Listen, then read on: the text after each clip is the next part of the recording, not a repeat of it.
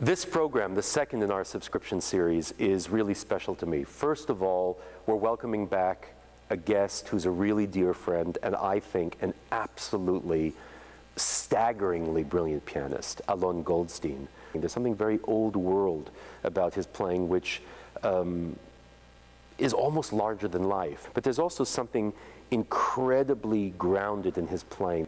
I couldn't think of a better person to play this second piano concerto by Tchaikovsky. Now everybody thinks, oh, the Tchaikovsky piano concerto, they all know the first one. The second one is much less often played. It's a masterpiece, and it has one of the most sublimely beautiful second movements. And we also have this marvelous concerto for orchestra, number 2, by Steven Stucky. This piece, I think, is a tour de force. It is a fantastic exercise of virtuosity for the orchestra, and it was certainly recognized as such. It won the Pulitzer Prize.